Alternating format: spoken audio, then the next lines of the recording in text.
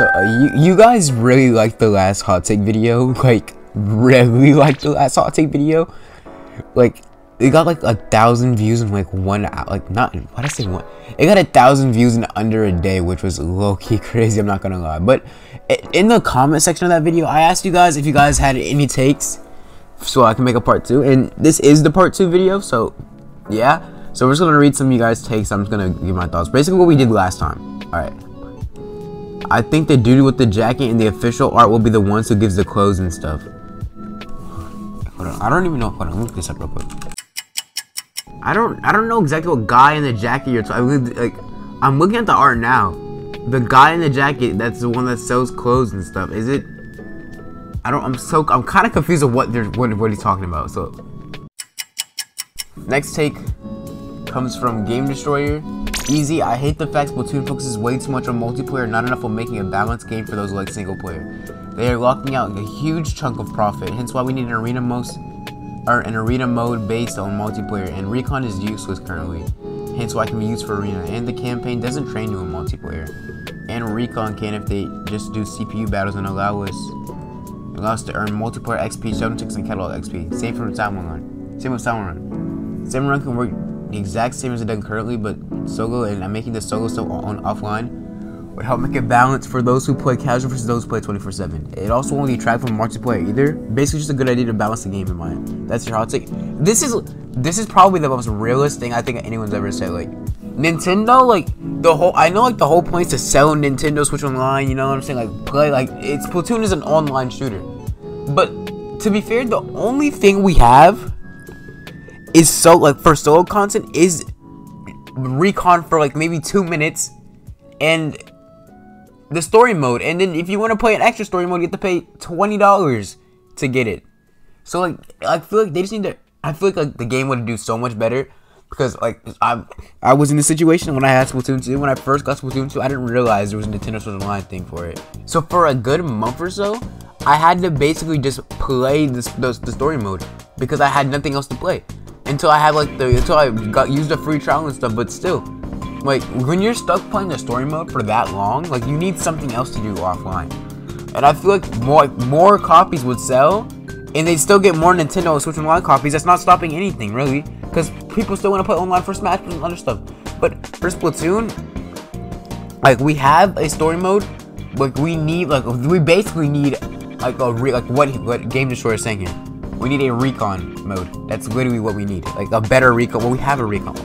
We need a recon mode where we can like fight AI and stuff. You know, just for fun. Like this, just to be able to do something. Like, and even an offline summer mode. Like that would work perfectly.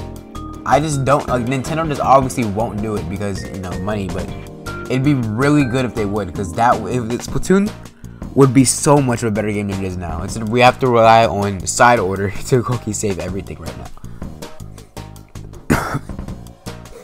Zaven has a theory here. I have a theory that the whale skeleton that can be briefly seen in the first show will be the main antagonist. I believe it's a Bake Kujira, a ghost skeleton whale from Western Japanese followers, said to bring curses. I believe it's starting to come true as the skeleton robot fish seem to have a similar appearance to the whale skeleton. I mean, this wouldn't be wrong, but I feel like there has to be like somebody controlling it. Like I feel like the whale skeleton will. It probably, no, because like I don't even think like let's go real life for a second, because I don't even think sharks really attack you like that unless you provoke them or if they like smell your blood. I don't think like they would just like the whale skeletons would just attack you without like anything. Like someone has to be like controlling them, making an arm. Like someone has to organize the whole thing basically, and that's why I think, like I said in my last video, I think it's Marina or I think it's Agent 4 behind it, or even both of them. I don't know, but it has to be something like that. Arthur says, I think the fact that it looks like Agent 4 should give a boost to the community, and maybe it really is her, or as a boss or a secret boss. I mean, I could see Agent 4 as an Inner Agent 3 thing, kind of. Like, I feel like another 1v1, like Agent 4 and Agent 8, that could probably be the final boss, I'm not gonna lie. Or yeah, or even a secret boss, like that would be so much fun, like, because that is, like, you can't tell me. There's no way you can't tell me that's not Agent 4 in that picture. It looks literally just like her, the same little earpieces and stuff. Yeah, like even the same hairstyle, I'm pretty sure, or from what we can see it looks like the same hairstyle. But I personally feel like it's the same thing. That's what I feel. Like it's I feel like it's basically like they're linked together. Like Agent 4 is gonna have a fight. That's what I'm saying. Agent 4 is probably gonna be a villain, and it would definitely boost the community a lot, because even like side order by itself, when the game drops, it's gonna boost the community even more than it already has. Like the game's not even out yet, and it's already boosting the community. That's how big side order is gonna be for Splatoon.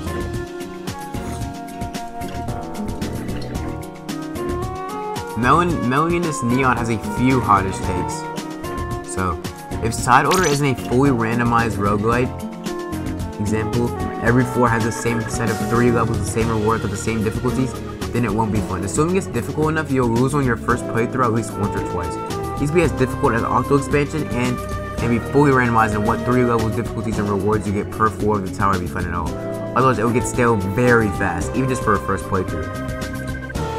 For this little first take, I kind of agree with this, because like, if they're really gonna execute this thing wrong, then what was the point of hyping it up this? Like, I feel like they're gonna do something. I mean, like at this point, this Splatoon community is literally just dying for new content other than the season updates and the challenges. But side order can either be the best thing to happen to Splatoon since Splatoon 2 Octo expansion, or it can be the worst thing to happen to Splatoon since Splatoon 2. Alright, so what's the last thing that... Since the new Splatfest that came out. That's good. That's good to get. That's probably one of the bad things that's happened recently. But it could probably be one of the worst things that happens to Splatoon if they do it wrong. And I feel like if they do it right, like, they do it amazing, like, that would be perfect. Just for everything. Like, it'd be good for content, it'd be good for the players, it'd be good for the community as a whole. That's what I really want to see from side order. Also, if rewards specifically are always tied to difficulty, it makes the difficulty system really annoying. Because if you want a certain build and the rewards don't line up, you have to play harder or easier levels than what you wanted to get that build, making difficulty less of a choice you make to decide how much of a challenge you want, and more of a hindrance to both new players and challenge runners who want to play at higher difficulties, but still they're free to select their build. Obviously, this gets fixed if there are difficulty settings that you make before a run, and the easy, medium, hard is in relation to a single floor, with the easy level on a floor and the overall hard difficulty setting being equivalent to maybe a medium level in the overall easy difficulty setting. This guy's like main thing about side order is difficulty, and I feel like that is like one of the most important. Like it's obviously one of the most important parts of the DLC, because like if it's too easy, even like it's gonna be like so fast to get through it on your first playthrough, and you're not gonna have fun. Like you're just gonna be running through it. Like for example, like Splatoon 2 story mode was pretty easy. Like I didn't have any problems with it. You basically just be doing that. Like it's basically just be a run of a normal Splatoon campaign, a little bit easy, no like really fearsome challenges. But like if it's like hard, that would be amazing. Like I low-key want a hard game, because dude, I would probably be stuck on that for hours, I'm not gonna lie. But a harder take is that you want side order to be really hard, like proper roguelike, die 30 times before your first one kind of hard, or at least hard enough that you can't just exclusively play through the easy levels every floor and win within 30 minutes. If it's structured like a roguelike light, it needs to get the progression through dying, unlocking new story elements and characters / weapons, and dying again. Otherwise, it won't be long enough to make the story entertaining, even when the gameplay is fun. I agree with all these takes. Like every single take that Mellinus Neon has wrote, so like I literally agreed with everything. Like they've just been spitting. Like they wrote a whole essay in the comment section, and they spit the entire time during it too.